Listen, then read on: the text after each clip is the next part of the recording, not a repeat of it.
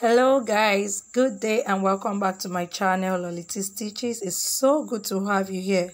So for today's tutorial, here are the measurements needed: the shoulder measurement, the nipple to nipple measurement, shoulder to nipple, which is the bust point, the waist length or half cut, the waist circumference, hip circumference, and full length of the dress. So I've already placed the front on the back pattern, and now I'm just ruling out a straight line which will serve as my guide. So right now let's get right into the video. The front pattern on the back pattern, all we have to do now is first to insert the shoulder measurement. The shoulder measurement of my client is 13 inches. That is 6 divided by 2, right? That is 13 divided by 2, which is 6.5 inches. Can you see that? We're going to mark that out here. Remember, I've placed the front on the back with 1 inch allowance for the zip. Okay, this is zip allowance for the back. So now we are going to impute our neck measurement. It's going to be a V-neck, so 3 inches by 7 inches. Okay, so we're going to roll that out like this. Can you see? This is how to achieve a V-neck.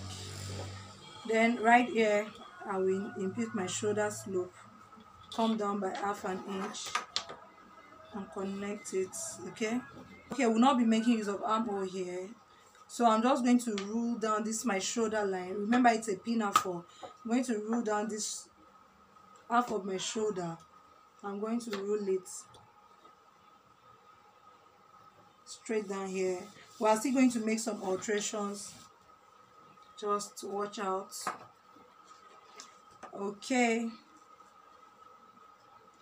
so from my shoulder I'm going to place my bust point, shoulder to nipple. That is, in this case, it is 9.5. so I'm going to mark that. Okay, I'm going to rule that out, 9.5. so on this 9.5 mark, that's where I'm going to insert my measurement from shoulder to shoulder, from nipple to nipple, sorry. Nipple to nipple, here I'm working with 7 inches. That is 3.5. 7 inches on fold is 3.5. 3.5 plus 1 inch.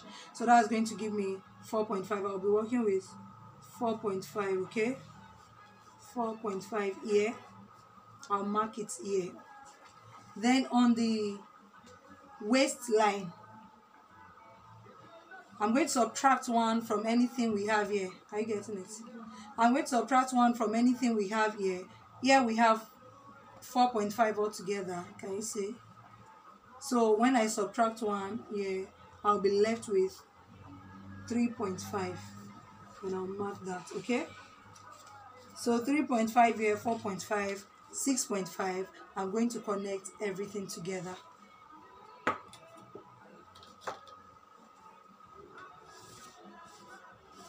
Just like this. Okay, it's as simple as this, and I'm just going to add, let's say, like ½ inch for my joining. You know, I'm going to turn it with a lining. I'm going to turn it with lining, so let this ½ inch just be the joining allowance. So it's as simple as that. We're almost done with the pinafore. Okay, I'll come down here for the back neckline. 1 inch is enough for the back neckline, so I'll just curve it out just like this. Now slit this into 2, and that is it for our pinafore. So let's go ahead and cut it. The first thing is to trim out this borderline to get rid of the rough edges.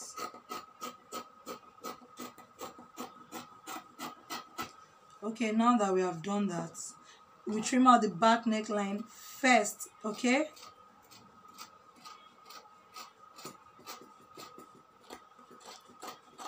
we trim out the back neckline first.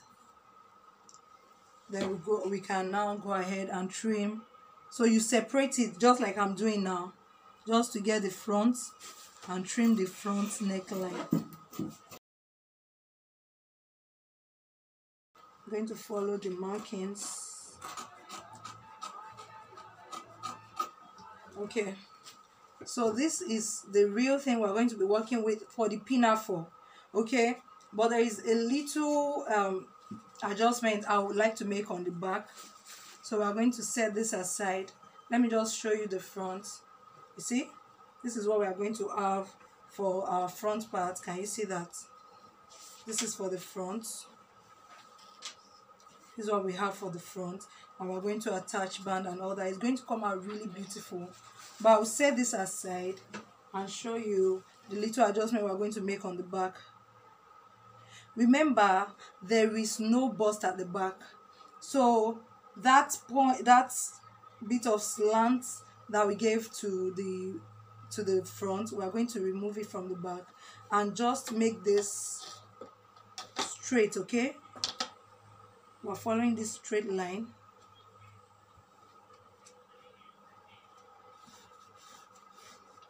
Up to like somewhere here. Then I'm just going to gently connect it, bend it to the shoulder. Okay, can you see? So we slant it to the shoulder so that it will not give us this funny look at the back. It is necessary for us to trim this out. Okay, so I'll just go ahead and do that now. Okay, so that is it for the pinafore. Okay guys, so this is the skirt part of the pinafore.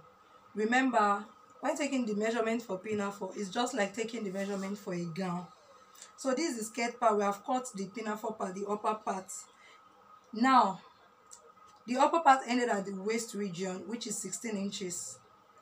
But I know you'll be wondering, we cut 15 for the pinafore. It is so because we'll still be adding band of 2 inches. So we made the pinafore 14 inches. The band is going to take 2 inches, that's 16 altogether. Then the remaining ones will now be for the skirt. Now the full length of this pinafore from shoulder to the nail is 40.5 inches. 40.5 minus 16.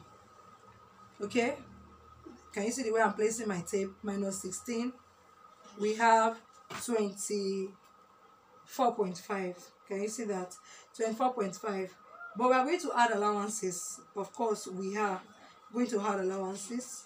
So instead of 40.5, now I added 1.5 inches seam allowance so that we can have enough to turn in and for joining it to the upper part. So everything I'm making use of here is, right now I'm making use of 26 inches for this skirt part. Do you understand me?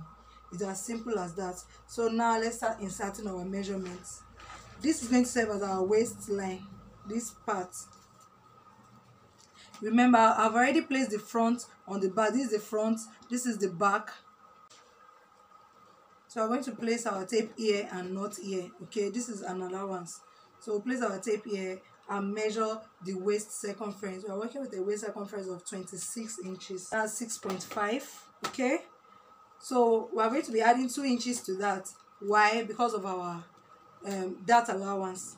So 6.5 plus 2.5 plus 2, that's going to give us 8.5, right? 1 inch will go for the that allowance, the other 1 inch for the seam allowance. You mark your 8.5 here, just like this. Then from the waist, you mark 8 inches. 8 inches for the hip line. Okay, your hip line is 8 inches. For some very tall people, it is 9 inches. But in this case, we are making use of 8 inches. Then from there to the length of your skirt. Okay, so now we have inserted the waist measurement. We'll move to the hip line and insert our hip measurements. The hip measurement we are working with is 36 inches. 36 divided by 4 gives us 9 inches. Okay, so plus 1, we are not going to measure that exact 9. We'll add our seam allowance, making 10 inches. Okay, so I'm going to use my armhole curve. Thank you. I'm going to use my armhole curve, okay, to just curve this hem into the hip. Can you see that? If you don't have armhole curve, nothing spoil. Just use your hand, okay? Free, they call it freehand sketching. Can you see? I ended up using my hand. So we're going to connect it just like this. Then whatever we have here, remember we have 10. Whatever we have here will come down to the hem of the skirt and insert it here, okay?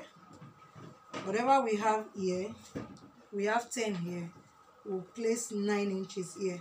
That is that 10 minus 1, because we want it to be a little bit tapered so that it will bring out your figure. You understand what I'm saying? You can go in as much as 1.52 inches, but I don't want it too tight. I still want to be able to walk. So let's make use of 9 inches. What I'm going to do now is to place my ruler and just connect from here. Okay?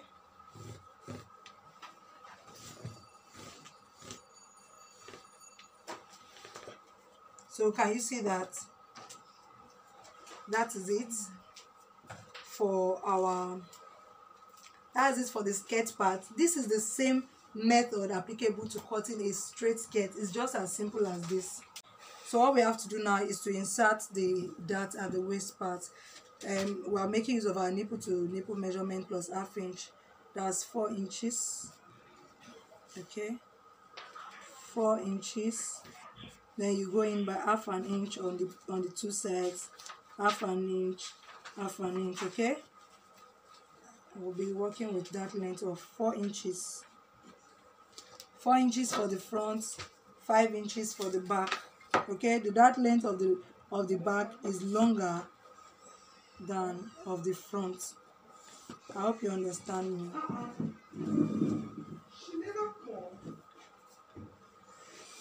Just like this.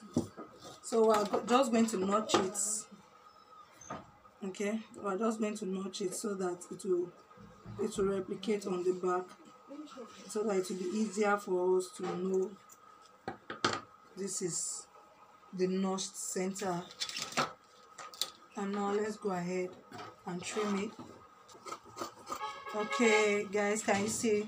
This is what we're going to have at the end of the day. Can you see? Can you even see that already the shape of our skirt is showing? So if you just open it, can you see? It's looking so beautiful already. So that is it on how to cut a pinafore. The only thing left now is the band, and I'm just going to cut that and show you. We want to cut out the band now. We'll be needing 2 inches for the band, and in this case I'm making use of 3 because of the joining allowance. So 3 inches. Okay, now that we have our 3 inches, then we'll work with the waist circumference. The round waist now, because it's a pinafore. We're not going to be joining the bands at this side. It's a pinafore. So the round waist measurement all through is 26 inches. So now I'm making use of, can you see, 28 inches for the length and 3 inches for the width. So we'll cut this out. Let's say this is our band. Okay, we're going to divide this. Let's say this is our band. So this is what we're expecting at the end of the day. I'm going to join it, I'll couple everything up, and I'll show you. So we're going to be attaching pockets. We're going to be attaching pockets to the front. Okay, so I can make use of this as my pocket. I just divide it into 2. It's an attached pocket. Okay, let's say this is one pocket. I'll attach one pocket to this side and another of these to this side, and we are good to go. Thank you so much guys for watching.